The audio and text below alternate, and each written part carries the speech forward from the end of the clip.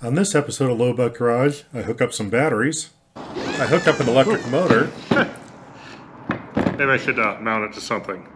I hook up a bicycle chain. It actually sheared the link completely apart. And then this happens.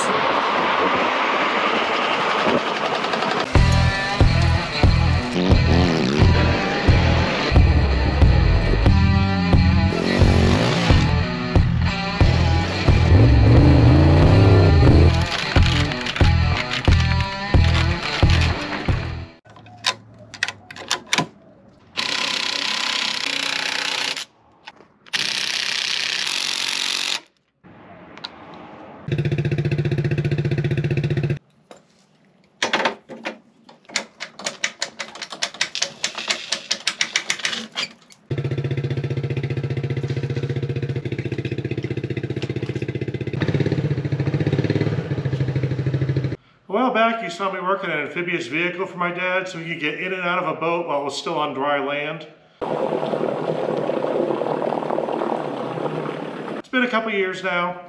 This is his main mode of transportation when outside, and he just got a flat tire. So we got to fix that first. They actually make cover-on tires made out of foam that'll never go flat, but they're really expensive, and they're this, well, I would call it a street tread pattern. Let's call it a hallway tread pattern. It's meant for driving around indoors and not marking up floors. But my dad only uses this thing outside, so he needed a little bit more aggressive tread. This thing is a 410, 350, 4 size tire. They're real common on all sorts of stuff, like hand carts. I found these. They're a flat-free, solid tire with a knobby tread in the same size. They were cheap, like 15 bucks a pop. They're only about 2 bucks more than the tube for this tire. It says not for highway use. Hope that's not an issue. Wonder if that's the same bolt pattern. Huh. Well, that was a lot easier than I expected. Now, I was actually trying to sneak this in while my dad was at the dentist and get it done before he got back, but now I'm done early. So let's take this thing for a spin and see what it can do. We gotta turn it all the way up.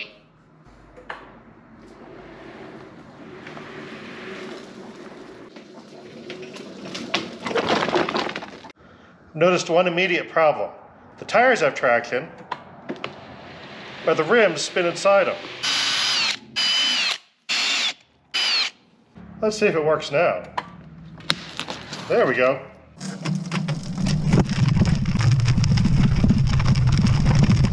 Got my GPS so I can record our top speed here.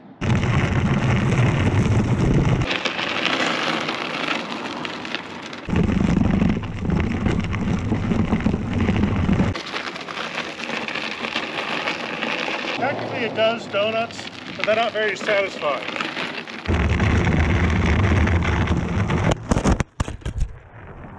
Max speed was 5 miles an hour. I consider that unacceptably slow. We need to do something better for him. And this is going to become that something better. This is a 3-wheeled bicycle, but this has a chassis that's really meant for speed compared to a hover round. We got bigger tires, we've got a longer wheelbase. I think we can probably get this thing to like 10 miles an hour. Now this thing has been sitting around for a long time. Let's see what we have to work with here. We have a front wheel. The sidewalls have a little bit of deterioration. We have a caliper style brake that grabs the rim. It also appears to have some kind of drum brake that isn't hooked up. Now we have pedal power driving a chain. Now we're going to an axle in the back here. And the pedals drive some kind of one-way clutch. The rear tire appears to have a bead that's split wide open. One thing this does have is an upgrade to foam tubes. So that way these can't actually go flat. The front, however, can go flat. So let's air that up and see what we got. Now we gotta test it out.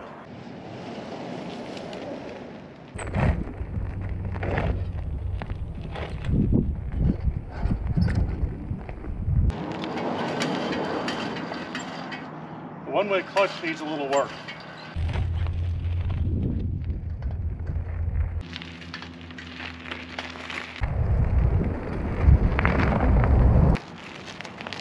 This is terrible. It's incredibly difficult to pedal. It's way too low, my feet hit the ground. It's too cramped. It's not good. And in that amount of time, the front tire is already almost out of air. I hate spending money I don't need to, but I think new tires might be warranted here. Picked up this. 3 brand new tires and 1 tube. But I'm not planning on having my dad actually have to pedal this thing. So I also bought this. The absolute cheapest electric bike conversion kit I could find. And here we have lights, bolts, hand grips with looks like a throttle control, bracketry, a gear reduction motor, brake levers, a tiny little speed controller, one-way clutch, keys, chain, connectors, and a bunch of broken foam. Now I didn't get any instructions at all with this, but it doesn't really matter because I doubt they would have been for a 3-wheeled bike. So let's figure out how we can electrify this thing. Looks like this speed control unit controls pretty much everything. There's a bunch of connectors, a lot of them are the same, they're not labeled. There's colors, but I have no idea what those mean. I did find one connector that had 3 wires, and then 3 wires came out of the throttle control. So I know that plugs in there. The motor doesn't have a connector on it to set the polarity. They're the same terminal. Looks like it fits this blue and white connector, so I'm guessing this other thick one is the battery.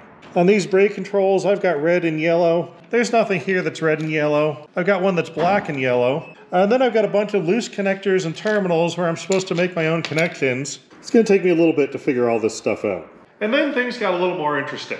After I bought this kit and started this project, I got contacted by an electric bike manufacturer, Addmotor. They asked me if I wanted to try out one of their electric bikes. So I took a look at their website and found this. And that's almost exactly what I'm intending to build here. And they actually agreed to send me one of those so I can compare it to what I'm building here. So while I figure this out, let me show you that. The box just arrived from Addmotor. It's a little bigger than I expected. Now it's time to tackle unboxing. Looks heavier than it is. Both taped and stapled. This is what we got. Definitely well packaged. It always bothers me when stores try to sell you a bike that's pre-assembled. You don't get the fun of putting it together. I get to put this together, at least a little bit. Nice thick zip ties to hold it all together. It's got all sorts of reinforcements in the box here. There's big, thick, corrugated cardboard. Here we have the front wheel with a motor in it. That's the fun stuff. This is one seriously big tire. That's a 27-inch tall tire. That's about the same size as a stock flat fender Jeep tire. A little narrower, but not by much. This is almost the same thing. Now, one thing I haven't run into yet is any pesky assembly instructions. We're just gonna sort of make it up as we go along, because that's the way I do things here. I'm gonna put these handlebars while it's still in the box. I'm expecting this is one of those things you're supposed to have 2 people to take out of the box. I don't. It's me here. That's it. It's got a little dashboard. That's pretty sweet. It's got a rack here with a zipper up case. It's got like a little trunk. Oh, that's awesome. There's more parts in here. That's even better. It means I get to assemble more stuff. So it looks like a front fender, miscellaneous stuff, more miscellaneous stuff, and another little rack. This looks like one from the for the front. Let's see what this battery looks like. Nicely padded. We got a battery. That's a pretty hefty piece. 48 volt DC, 19.6 amp hour, 940.8 watt hour. So there's a pretty good chunk of energy right there. It's got keys apparently. Now, I opened up those extra boxes I found in the back. I did find a manual, and I know absolutely nothing about electric bikes, so I'm actually going to look at this because I don't know what I'm doing. And there's tools. They even have wrenches. And this looks like a battery charger to me. We got a red indicator light indicating it's charging, so the battery should be good in a lot of hours. And in the meantime, I can put together other stuff. Here we have the seat. Looks really comfy with a backrest and everything, adjustable. So this has even more storage than that big rear trunk. You can pile stuff on front. Looks like a horn, headlight, their toolkit. Now this is the good stuff. This is the front wheel. So there's no extra chain or gears or anything like that. We just have a motor integrated right into the hub with a direct drive and a really nice disc brake. That's better than some of my motorcycles have. Now I don't want to mislead you into thinking this is really heavy. I have the hoist here mainly because I'm by myself. 2 people could probably lift it right out of the box.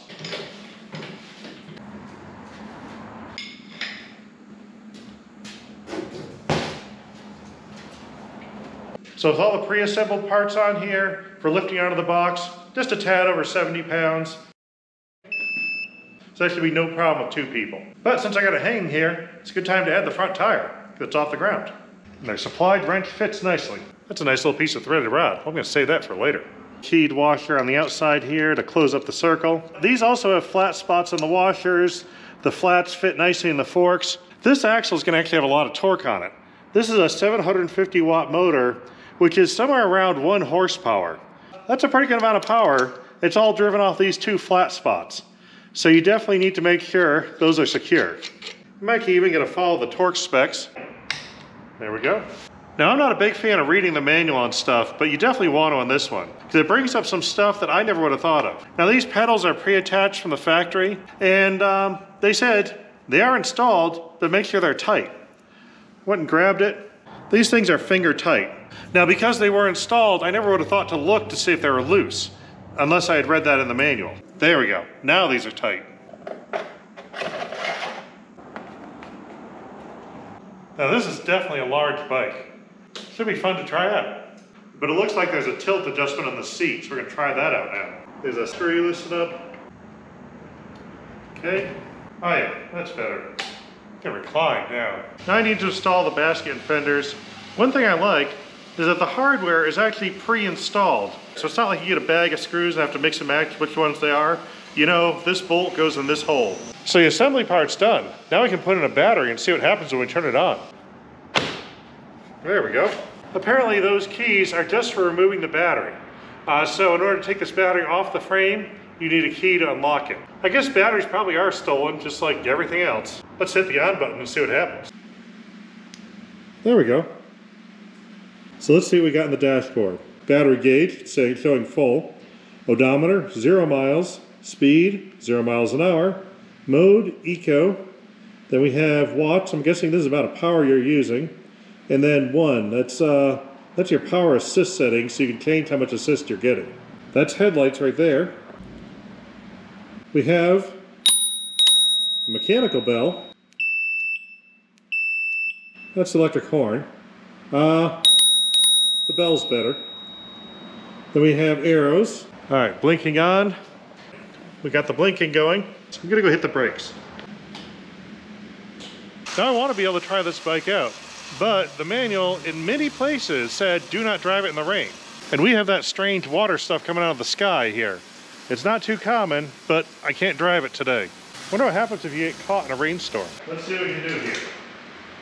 We're pedaling. Whoa, look how it's driving on me. As soon as I started pedaling, it took off. Yep, there we're going. All right. Ooh. This has a twist throttle like a motorcycle, so let's try that. You can feel the torque steer. Yeah, oh, on 2 wheels. Definitely way too fast for indoor use. Now I got a benchmark to compare to, I gotta do some serious upgrading here. I found a wiring diagram online.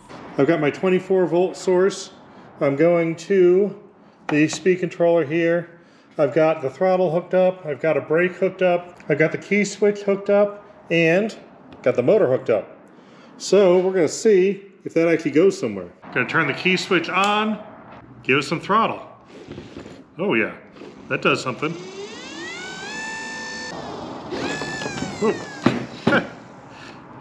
Maybe I should mount it to something. Then I'm gonna try out my brake, hit the brakes, then it shuts off the power. Whoa. Yeah. Definitely should mount that to something. I did get the axle out and the bearings. Some of them took a little bit of slicing to take off. These bearings were shot in the first place. It got even worse when I sliced them open. So, I got a new set of bearings. These are under $2 a piece when I bought a 10-pack. And I need 8, so I'm in pretty good shape there. I just need to clean up the axle, get all this old lumpy rust off, get it down to bare metal like I did to take it out. Some of this is really pitted. This may take a little while to clean up. Ready to start putting it back together.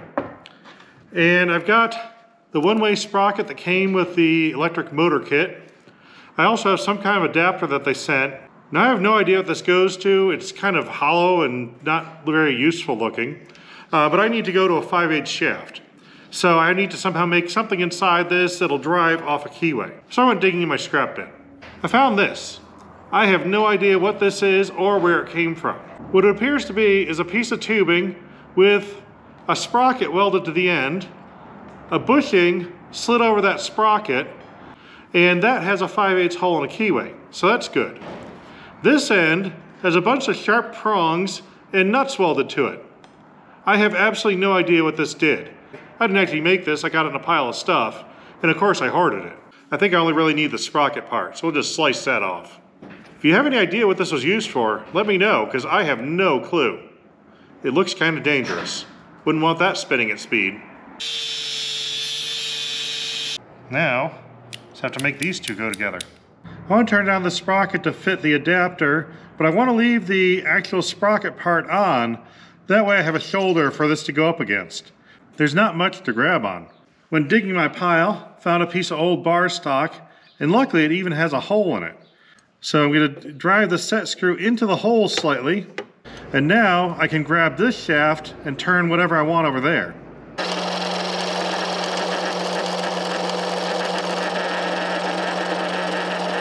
Got the diameter good, so I'm happy with that. A couple things I noticed. There's a big radius inside of this here, so I'm going to put a chamfer on here to let it slide in a little further. Also, the set screws. When I put this on, it's going to cover them up. So I got to make sure to make a relief in this before I weld it on so I can actually get to the set screw.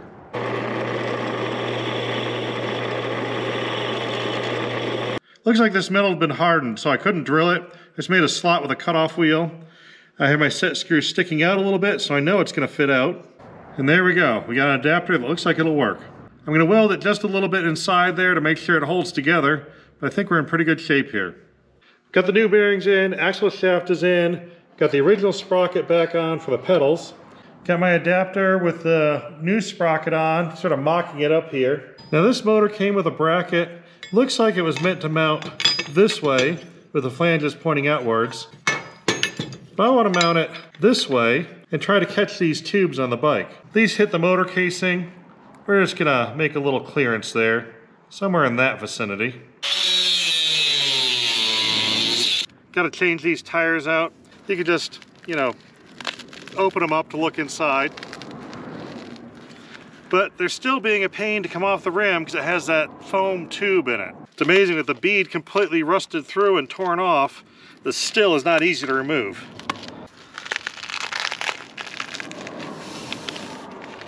Oh, that's steel. It's a little pokey. It was at least a decade ago I put these in. Apparently they've all stuck together at this point.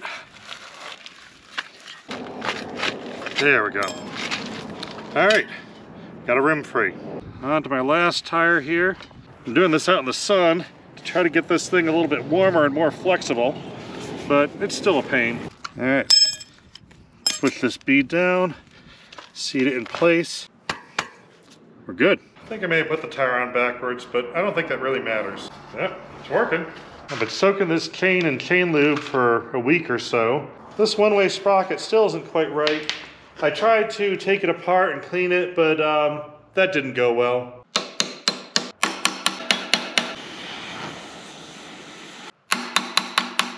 I ended up ordering a new one. There we go. We're back in business as a bicycle. Definitely rolls way easier than it did before. I got the sprockets in. I got the motor mocked up into place with some secure fasteners. And I think I'm ready to actually power this thing up. Now I need to hook up all the electronic controls. Now this kit came with 2 brake levers. I only have 1 brake on this bike, so I only need 1. I'm gonna put them both on. I might add more brakes later, because the 1 rim brake seems a little marginal to me. Everything should have a twist throttle. Now I need a power source. There's 1. Here's number 2. Now we just need a few wires. The wiring's all set. I found a wrench just the perfect length to jumper the batteries. So this is all ready to go. It is time to turn the ignition key on, twist the throttle, see what happens. Okay, probably shouldn't have the wires in the pedals. Let's try that again.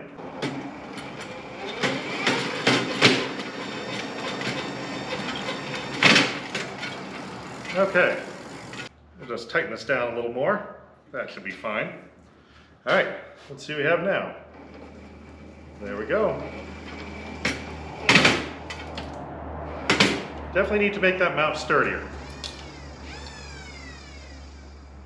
Looks like this is all working kind of decent. And the wheels are turning the right way. That's a bonus. New bearings are working pretty good. I'm getting somewhere here. I've got some key stock clamped to the sprocket to act as a straight edge. And that way I can get up and check my chain alignment.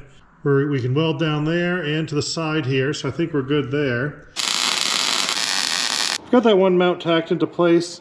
And the way the bracket bolts to it, I actually have oval holes here where I can slide this entire motor plate upwards to adjust the chain tension. There's holes here and holes there, also meant to be used for mounting. I'm not going to use either one. I cut a piece of angle, and I'm going to have that go right here. And I'm just going to drill a couple holes in this plate. Once I take this apart to do the final welding and painting, I'll take the milling machine and slot them so the whole motor will be able to slide up and down. Permanent magnet motors have chips stick to them. Go figure. It's like it's a magnet or something. Chain should stay on now. Now there's one more thing I need to do before I start buttoning up all this wiring and stuff. And that is I have to saw the bike in half. These pedals are far too close to the ground. They sit way too low. I found out my feet dragged. All right. Somewhere around there, I got a lot more ground clearance. So the front tire is off the ground right now. Let's just fix that. There, the front tire is touching the ground now. All I have to do is weld that back up and we should be in good shape. I'm gonna steal an idea from the other bike. They put a floorboard here to rest their feet on when you're in electric mode. I'm gonna put a piece of channel, weld to connect these two. That way it'll strengthen up a lot and provide that floorboard. I think I got the frame good enough to try out, so now I need a battery holder. And I found this, which looks just the right size for carrying a couple batteries. There's already a plate and framework here for something, so I can just set this right up top and run a couple bolts straight down, and I'm good. Found a couple of countersunk bolts and some flat washers, so the head of the bolt is below the level of these wires. There. Perfect. Now that washer's wrapped around the wire and nothing sticks up to hit the bottom of the batteries. I've got all my cables run down and I'm going underneath this little plate I added because this looks like a good hiding spot for a lot of things. Ignore the welds. They're bad. I'll fix them later. I have to mount this control box. Looks like I could put it right here underneath there and it'll be protected from the elements and still get cooling air on it. So I want it to go this way on the bottom. Looks like it's supposed to mount on this flange here. So what I'm going to do is I'm going to flip it opposite to there and then drill my two mounting holes from up top and then flip it over and mount it from underneath. Yep, my holes line right up. I think this key switch would be fine right here. In theory, dust and dirt will fall into it, but I doubt I'm ever going to take the key out. So I don't think that's a big deal. This key switch uses a 1-inch hole. It also has a little bit of a lump to fit in a notch, so that way it doesn't rotate when you turn it. So I got to put that notch in place here.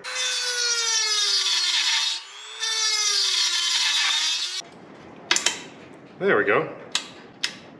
Nice. Box next. We got the switch in, we got the box mounted, we got everything sort of kinda tucked up under. I don't think it'll hit the pedals. Everything should be ready to go. All I need is batteries. Oh yeah, these fit perfect in that basket. Time to get the batteries all hooked up. Should be live. Now, turn the key, hit the gas, it moves. Obviously, we gotta take it for a spin next. We're gonna start without pedaling and see what happens.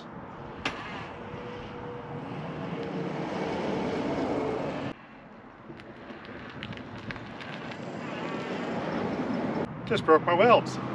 My sprocket adapter broke almost immediately. I had it set so the threads would tighten as you apply power, and apparently the force of it turning pulled it sideways and ripped it off. and that's what caused it to disengage. So I gotta make that better now. Previously there were 2 notches I just tack welded in place. Those welds broke. So I opened up the notches a little bit with the trusty Dremel tool, and then I drilled it, tapped it,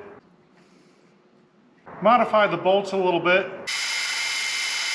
I've got a much more secure drive adapter. I think those bolts will prevent it from both turning and pulling out. Hopefully. Let's install it and see. There we go. All back together. Take 2 on trying it out.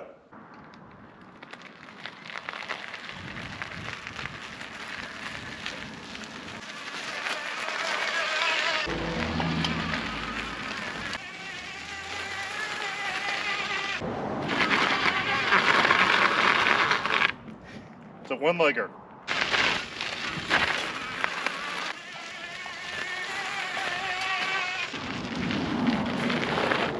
It works.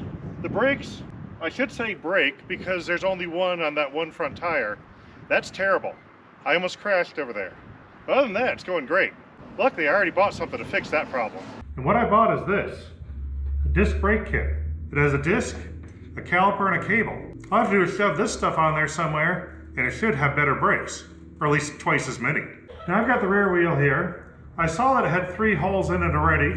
This disc has a 6-bolt circle, which divides nice and evenly. So I figure I could make it fit, even if they're different diameters. Countersunk head bolts are great if you have to have a little bit of misalignment. Also, these spokes stick out, so I'm going to use some 1/4-20 nuts as spacers. And then, let's see how close we are. Got 1 in, got 2 in, all 3 are in. Maybe tightening it down will center it up. The brake disc is on and actually running surprisingly straight. The tire wobbles a lot more than the disc does, but the supplied cable's too short. While I'm making the brackets for that disc brake caliper, I'm going to make 1 for each hole. Here's one of them. Now when I cut this off, I made 2 angle cuts, so I have a little bit of a V, so that'll fit the round tube better. And I'm already started on rounding over this piece. I was about to weld my caliper in, and I realized I should probably show you something. This Addmotor bike has this very similar kind of brake with the disc and the mechanical caliper pulled by a cable. This one is a straight pull. It pulls just straight between these 2 points. This one has an arc on the cable so that the force is more even. It's more like it's going around a circle. This has pads in there. Looks like you have to take the whole caliper apart to replace them. On this one, the pads looks like they're held in by a little pin and they can be replaced fairly easily. You can tell by the quality of the casting and the machining, that is a much higher quality unit than the one I'm going to use. I ran the cable that came with it. Even though it's in the middle of everything, I'm going to trip over it. I'll get a longer one eventually so I can route it better. But let's see if this brake works. Cruising along, grab a handful of brake. We got brakes. Now I'm going to stick with these lead acid batteries. They're not nearly as efficient and lightweight as the lithium batteries the Addmotor bike uses, but I'm doing this for my dad, and he's comfortable with these. When I told him how much battery power that one had, his first question was, is it going to catch on fire? You can chalk that up to listening to news reports about electric vehicles catching on fire, but when I read the manual for that bike, they're very specific about do not leave it in the sun for too long. It sounds like they're worried about the battery catching on fire. Well, I was concerned about that, and I asked him about it specifically, and this is the answer I got.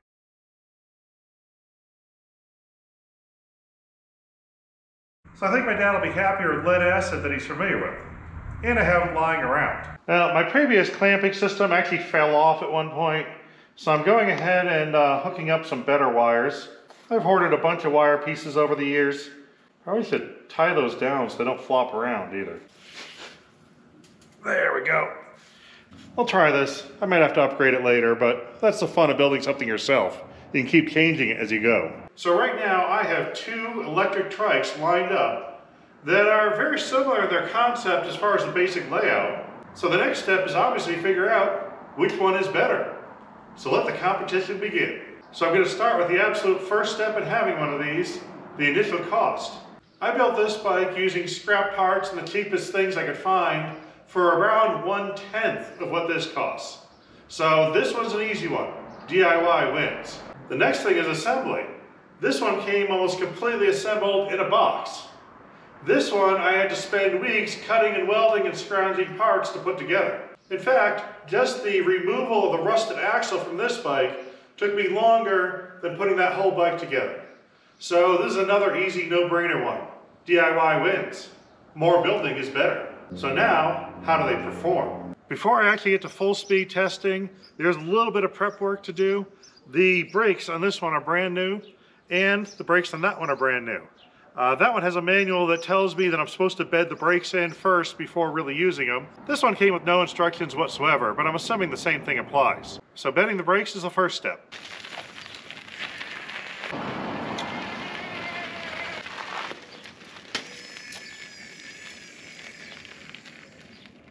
And my chain fell off. I was in the middle of bedding the brakes and I lost my drive. I thought the chain just fell off the sprockets. It actually snapped. This is a chain that was supplied with the kit. It was brand new and apparently can't handle the power of the motor that it was sent with. While I fix this, why don't you guys watch the bedding in the brake procedure on the Pro-Built bike. That one seems a lot sturdier.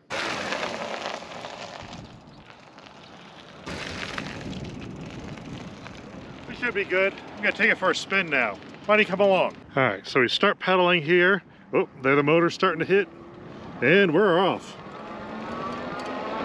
Acceleration is surprisingly good. I definitely think I should be wearing a helmet here. As I was out bedding the brakes, I discovered this bike is fast. Actually, the driving experience is very similar to driving an old three-wheeler. The handling takes a little bit of getting used to, but I spent a lot of hours on ATCs, so this felt right at home. Now with this three-wheel configuration, you spend a lot of time with your inside rear tire off the ground, and this applies to both bikes. The key thing to remember is only one of those rear tires driven. If it's in the air, it doesn't do anything. Also, you have the added benefit of torque steer on this bike, kind of like a big wheel. The driving experience just brings me back to my childhood. Luckily, there's good brakes. The one thing I thought about was I need a helmet. I've never actually owned a bicycle helmet. I actually had to go and buy one specifically just to ride this bike. Also, gives me somewhere to mount a camera, so you can come along too. Let's go. Pedaling, and motor's kicked in, and away we go. Shifting, shifting, shifting, shifting.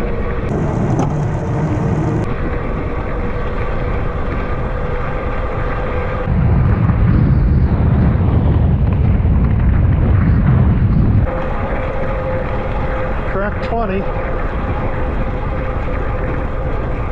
Going about the same speed on pure electric. Going from a dead stop, wide open. 14, 15, over 1400 watts.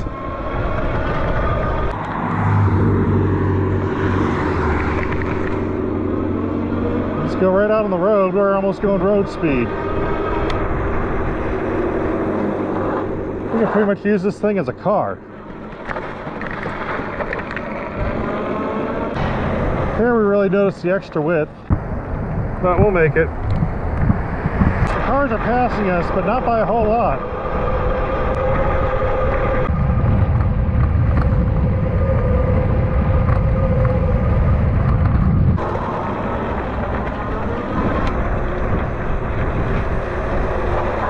Pick the tunnel. Oop, gotta pick this tunnel.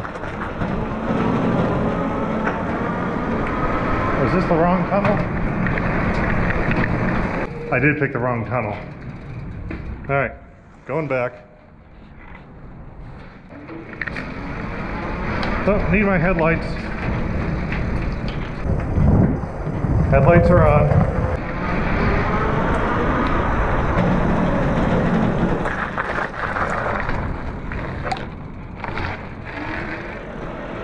Okay, guess this is the right tunnel. Oh, this is pretty cool.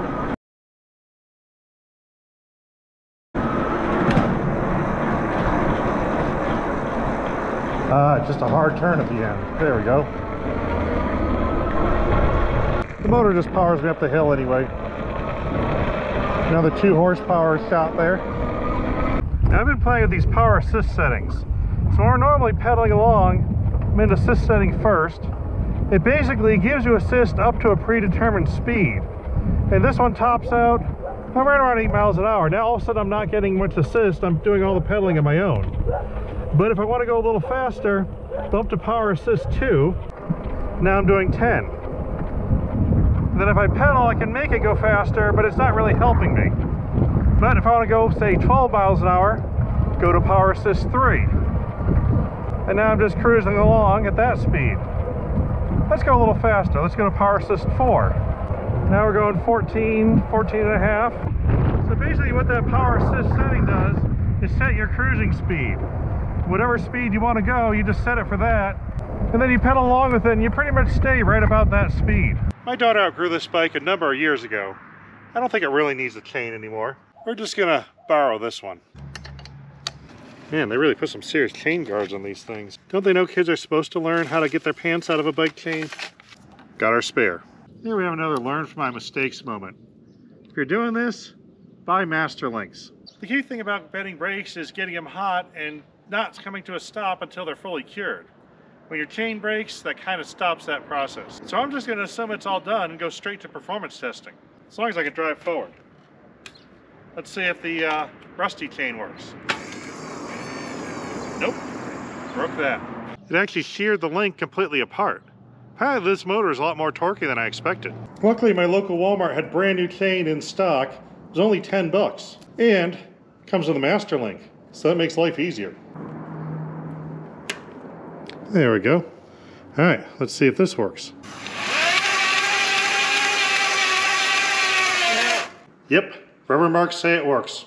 In order to get consistent results on a performance test, I borrowed a smartphone from my kids and I put on one of the drag race apps on it. I'll try it with a DIY bike first because that's 250 watts of pure acceleration. And the chain's holding up right now. I want to do this quick before it breaks again for a third time. I'm going to try it without pedaling first and see how that goes.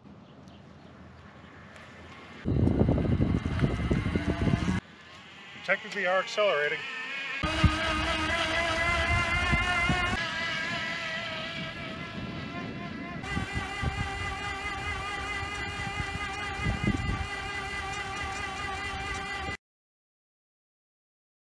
I'm going to try it again, this time with pedaling. Much faster.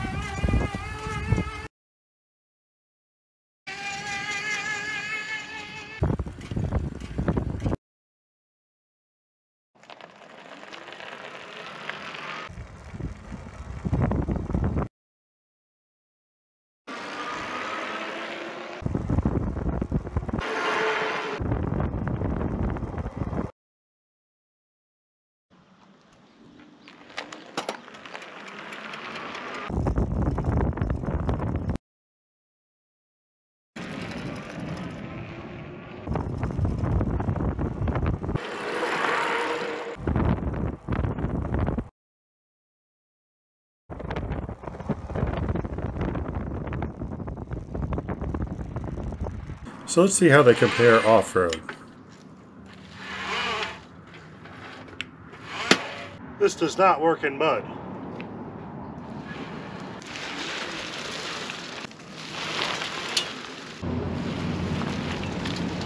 Got a flat tire. There's the culprit. Yep. That's it. Go Ted.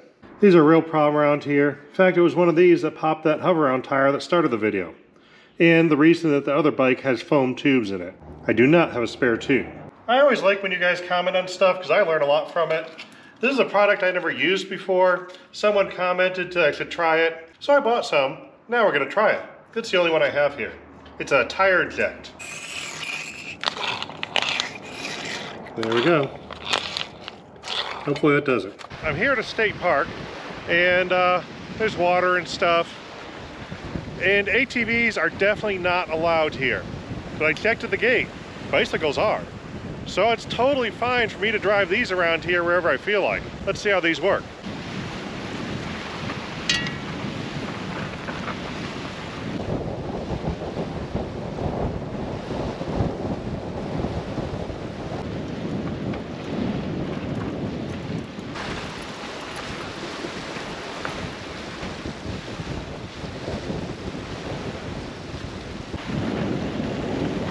bike does surprisingly good. Let's try out the other one and see how that works.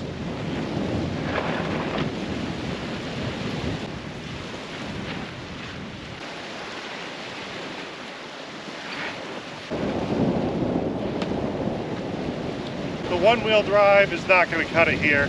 Tires are too narrow. That one doesn't work in this situation. Apparently, if you're a lot lighter, like my daughter, it works fine. Just not with my weight. You got it though. Good job. Found some really deep sand, so we're going to really put this thing to the test and see what it can do.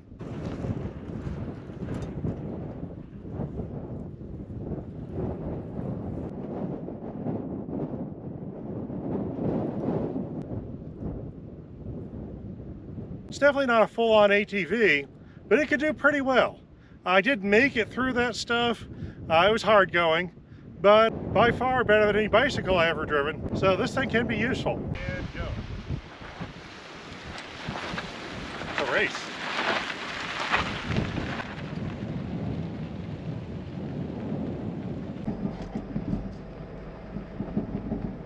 I'm real happy with these things, both of them. I don't know if you could see that tiny little strip of land going to the island. We were out there, and we rode them all the way up here, uphill, dirt roads, washboard, no problem. Both of them worked fine. And even after all the sand work and everything, that one still says the battery's full. So these are going pretty good. They definitely have more range than I'm ever going to use in one shot. I'm never going to ride for much longer than this. I'm pretty impressed. I had the rope for all the camera gear and all my tie downs. There's a lot of space in that. Now I already weighed the one coming out of the box that wasn't assembled. I want to see the assembled running weight of both of these. So 127, we'll call it that. 109.5. This is the lighter one and has triple the power. The Addmotor bike gets this point. Now I noticed one interesting thing about the startup procedure on this bike. There's a power button. You hold the power button for 3 seconds or so and that turns on. And then it turns back off immediately. Try holding for 3 seconds again. Nothing, it won't go on. But you come back here and check the battery level. The lights go on, they show we have a full battery, they go off. Now it starts up fine, every time. It may just be this one bike, but it does work every time. Just a little more complicated than I originally expected. Now in contrast, the startup procedure for this bike is pretty consistent. You do that, and that's it. It's done. And now for the ultimate test of how easy to use these are, I had my dad try them out.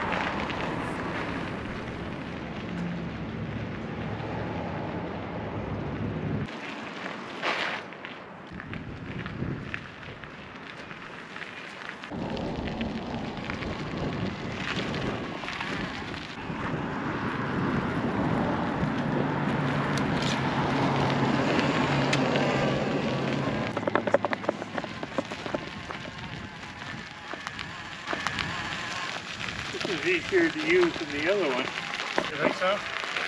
The results are a lot closer than I expected. The M-340 is definitely a better bike, but the DIY one has a lot of merit too. Well, that's it for this video. I call it a wild success because my initial plan was to get my dad some transport that would go about double the speed in a reasonable manner, and I did that. With some cheap parts and leftover stuff I had lying around, I built this thing for very little money. And then, thanks to the people at Addmotor, we have a real nice one here. And it does the same thing, but better. Now the question there is, would I spend my own money to buy this? No. I wouldn't spend that much money to buy a car, never mind a bicycle. But that brings up an interesting point. Thinking of this as a bicycle is kind of a mistake. I've come to realize that this is a loophole. If you live in a city or one of those communities where golf carts are a viable option of transport, this could be a regular thing. You could just drive this for pretty much everything you want to do. But as a bonus, you're not just stuck to roads. You can go on paths where bicycles are allowed. You can go on state parks. You can go a lot of places where they say no motorized vehicles, but you can use this with a motor. And not only are you allowed to use this, people actually smile and wave and think polar bears are smiling at you.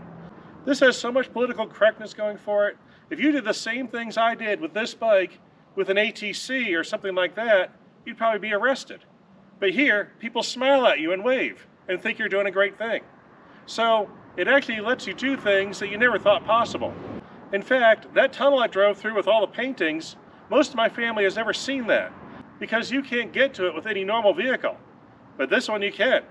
Something I'd never realized before experiencing this thing, but it's something to think about. And this could be an option for some people. I started off trying to get my dad to go a little faster, and I doubled the speed for cheap.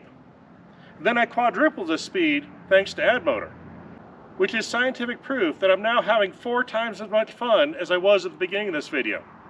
I hope you guys are having 4 times as much fun too, and we'll see you next time. It's been 3 days. Tire's still holding air. So I'm going to call that fix a win.